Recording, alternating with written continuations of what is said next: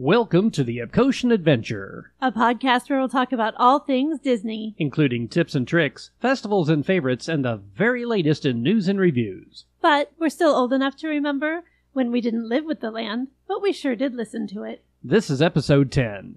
Speaking of Disney, or an interview with our friend Katherine. So now please remain seated, keeping your hands, arms, feet, and legs inside the podcast as we embark on our Epcotian Adventure.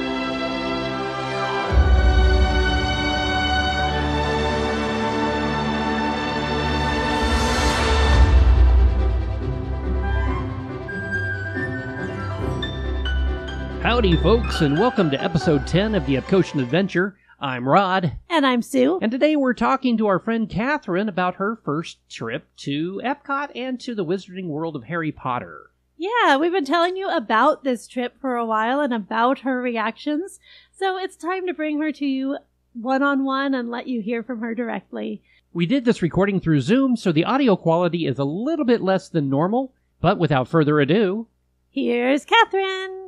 So, Katherine, welcome to our podcast. It's so good to have you. Haven't seen you in It's good to be here. Days. So, first things up, Katherine, we just got back from a trip together. Did you know? Yes. I did know, weirdly enough. First of all, why don't you tell the kind listeners how we three are connected? How do we know each other? Well, first of all, Sue came for an interview at the place where I work many moons ago, and she was carrying a fantastic purse, and I knew instantly I needed to chat with her. And we've actually been friends ever since then. And because of that, then I met the mama and the papa, and then I met the Rod, and I've known the whole family now for a long time, and it's sort of like we're basically related at this point. It's true. We do introduce you as our sister nowadays. Oh, We're yeah. actually recording this from our guest room, which we refer to as Katherine's room. So, so yeah, she's basically part of the family. Yeah, so we always say that Kate Spade brought us together. So thanks, Kate. It's so true. Aw.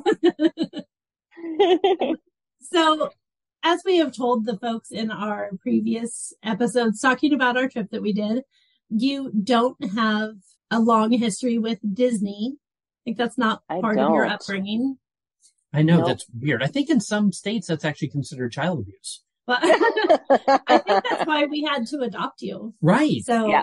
Yes. We actually found out at one point, I think we brought this up a while back, that Katherine had gone to Disney World as an adult, as a child, as a grown up. as a grown-up, okay, As a and did grown-up. all four parks in one day.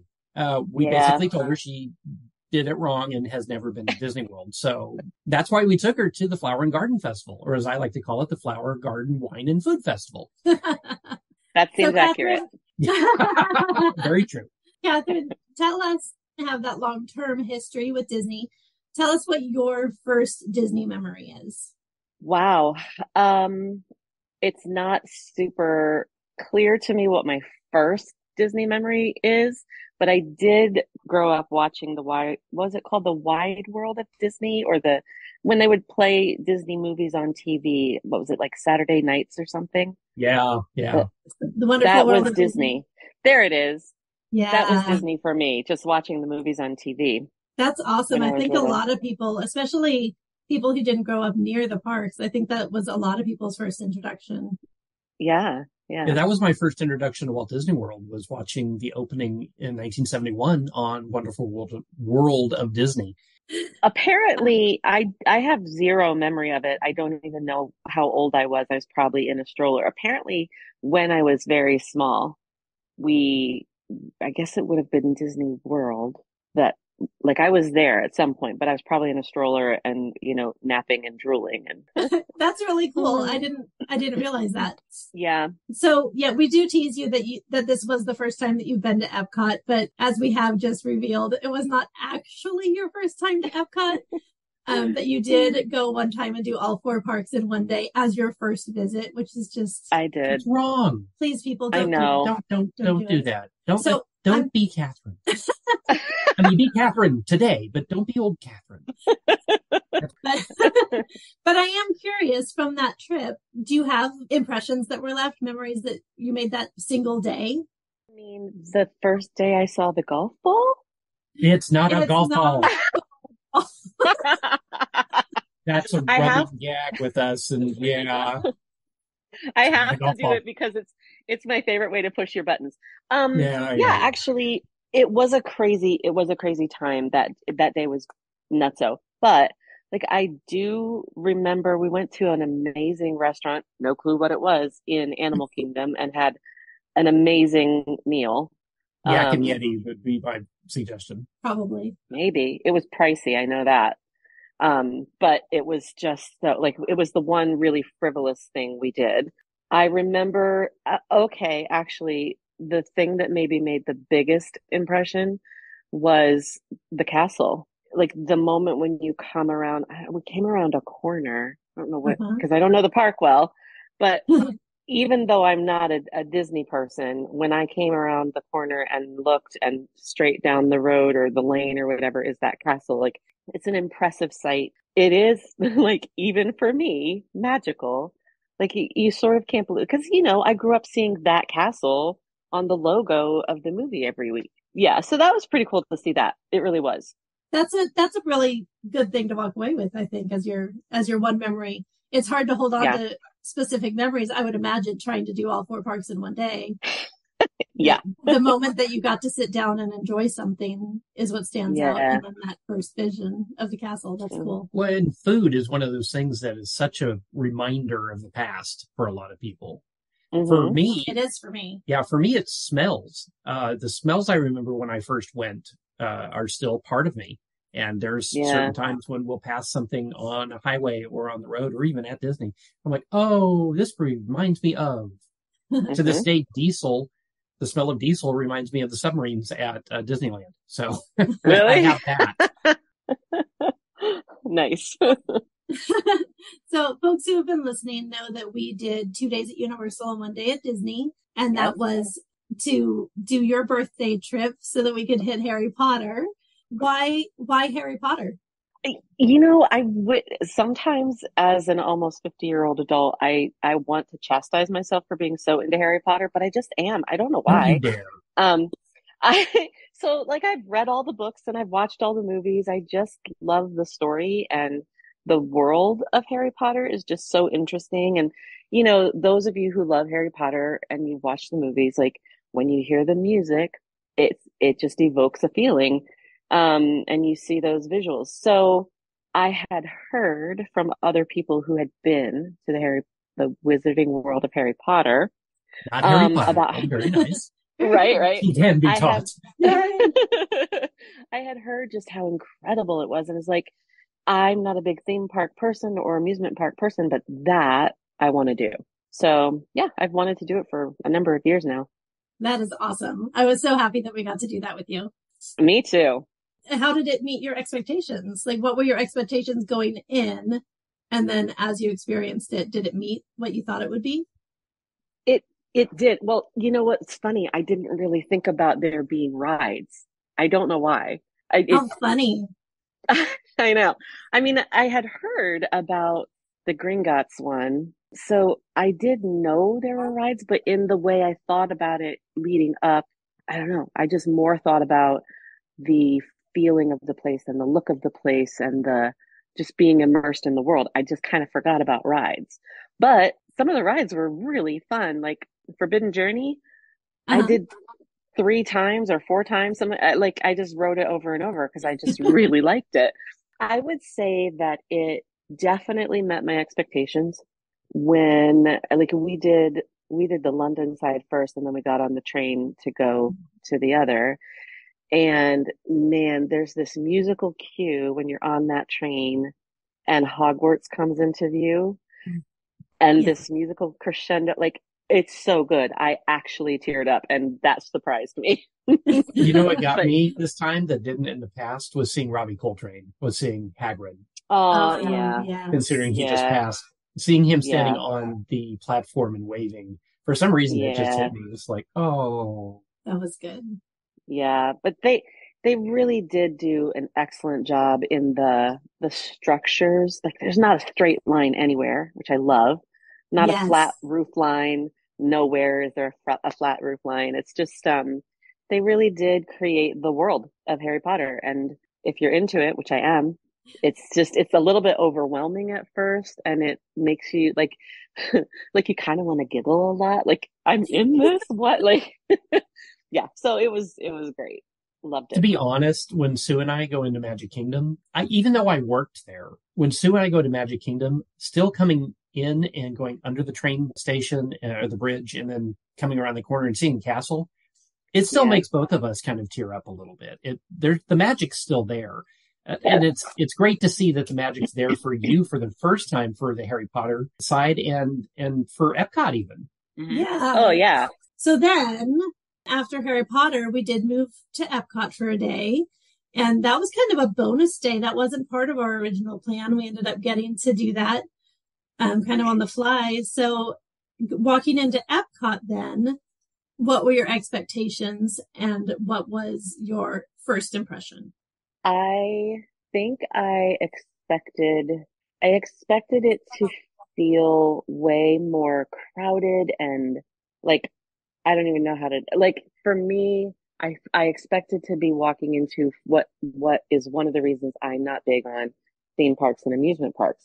Just people packed everywhere, grumpy kids, you know, stuff everywhere. But Epcot is not like, I mean, granted, the number of people is different on any given day, I'm sure, Right. but it's so open. There's so much just openness and bigness about the space that even with a lot of people, like I don't think I would necessarily feel shoulder to shoulder and packed in, you know? That's The one of the amount reasons we of, love it too. Yeah. yeah, the amount of beauty, like nature beauty, which I am a big, like I love trees and green and all water, and it's not a park that's full of stuff. That makes sense. Like it didn't feel full of Yes. stuff to me. Yeah, it Um, has less rides than most of the Disney parks, but that's by mhm, design. It's supposed to right. be more, I don't want to say for adults, it is for everybody. And you can see Mhm. that by the addition of Frozen and Ratatouille and Yeah. Guardians Nemo. and Nemo. However, even after all these years, after going for the first year and now going 40 years later, Mhm. it still feels fresh and magical to me as well.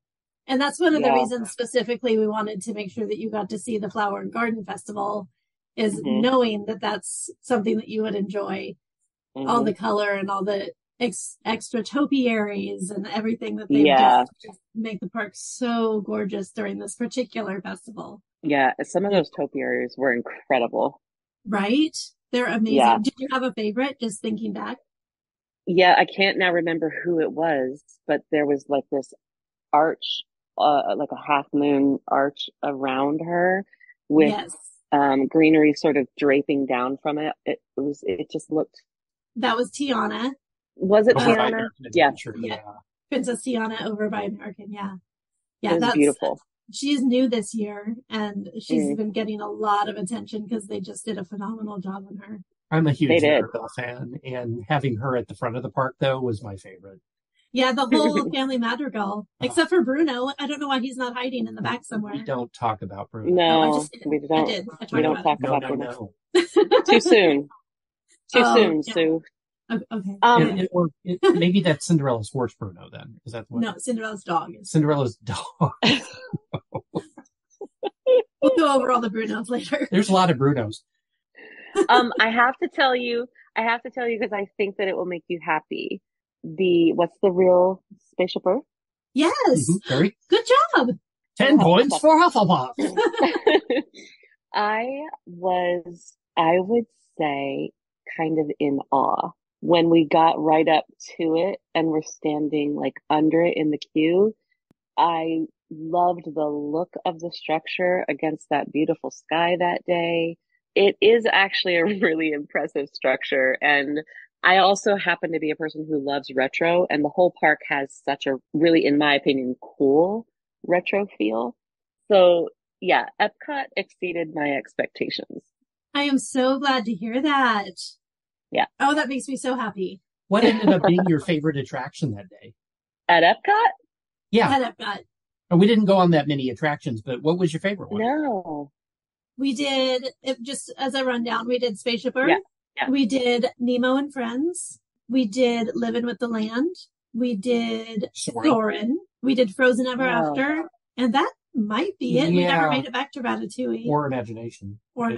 Yeah, we were focused mostly on food and garden. I almost said wine. Oh, and you did Guardians. Oh, and Guardians, yes. Oh, that's right. Oh, okay. So I had my answer till you reminded me about Guardians.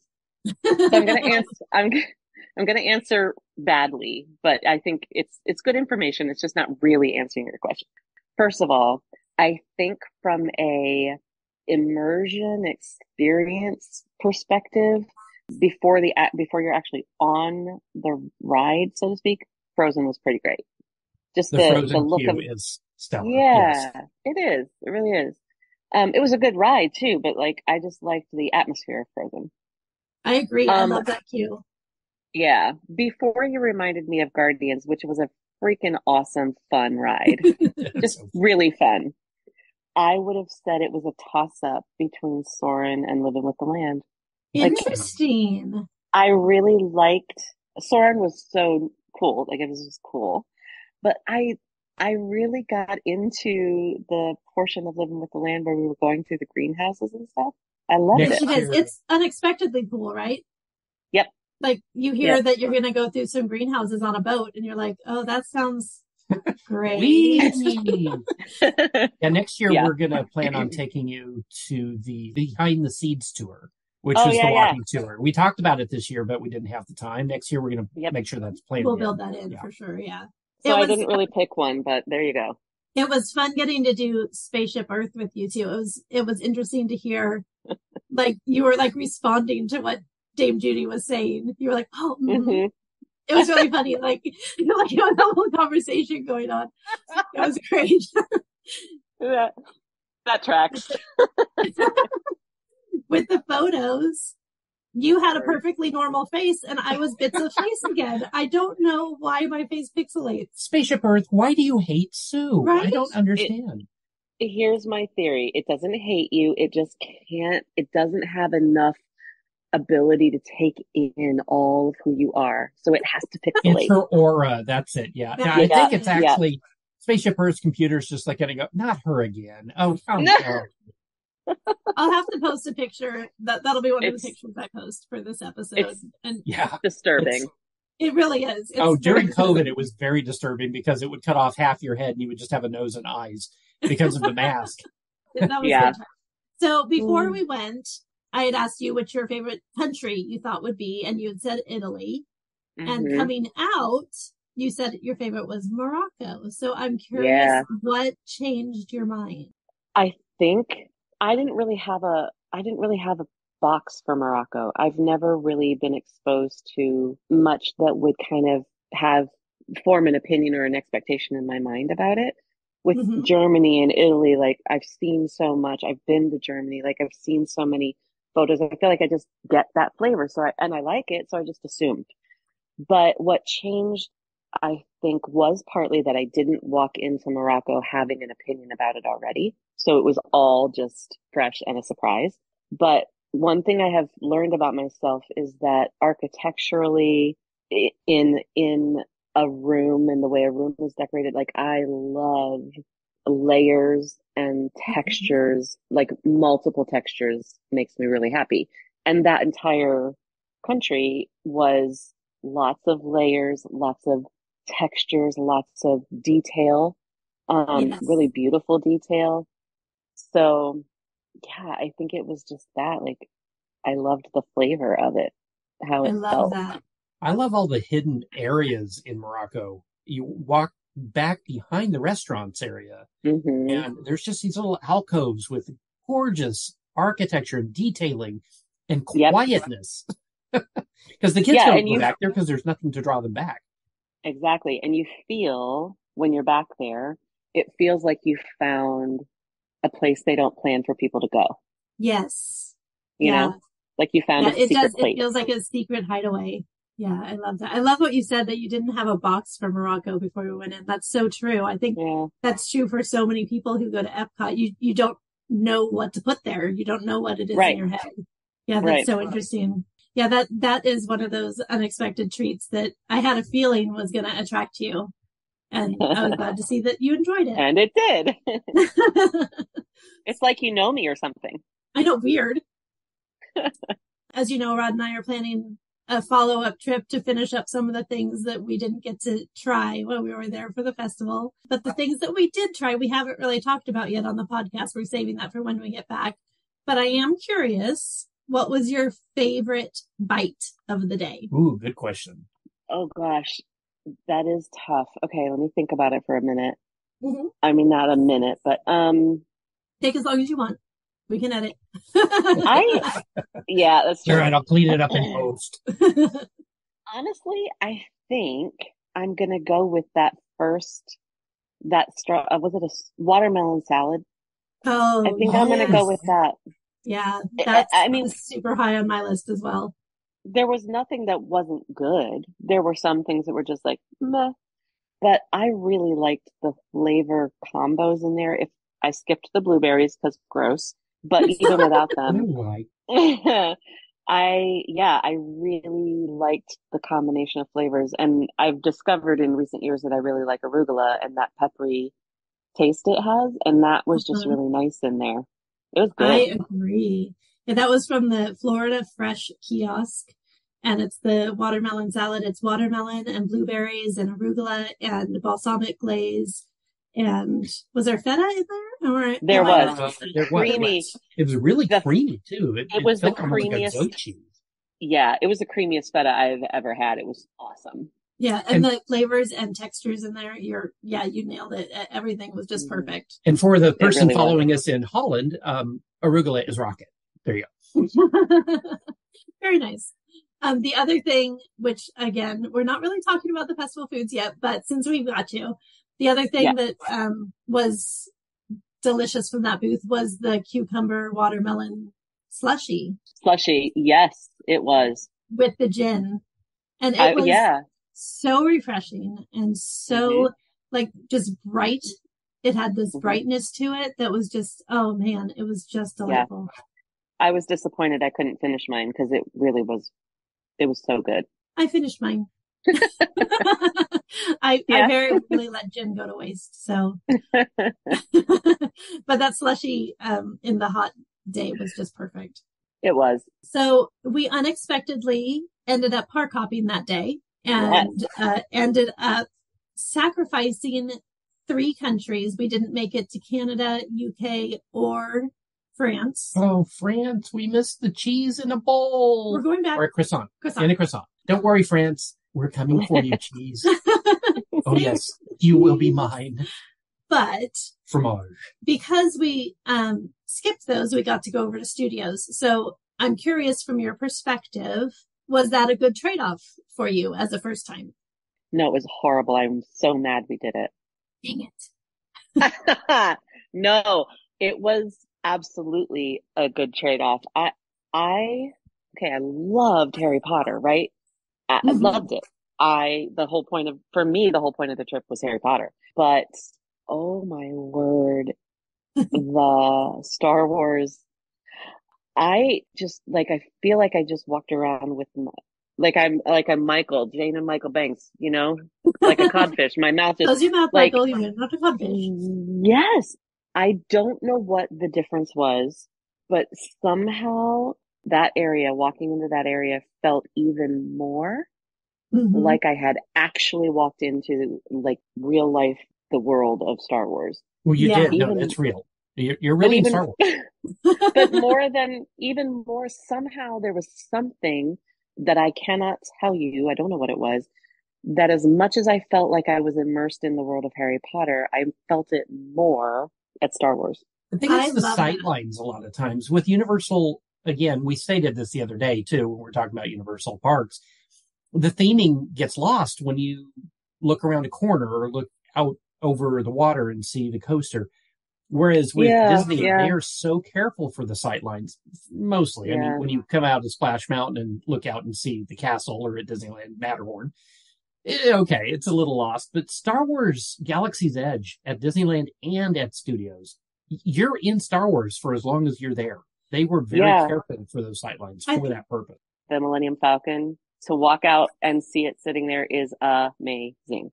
One of the other things that did that for this particular trip is because we arrived while it was pouring down rain. So a lot of people left. True. We were there after dark when it's gorgeous anyway with all the lighting. The lighting is amazing. So between the dark and the lighting and the lack of people, I think that probably helped as well to just feel like, oh my gosh, I'm walking around a marketplace on another planet in the Star Wars. Yeah. Well, and not knowing exactly what Rise of the Resistance was, did that take you off guard to the enormity of it, or to just how the cast members played into it?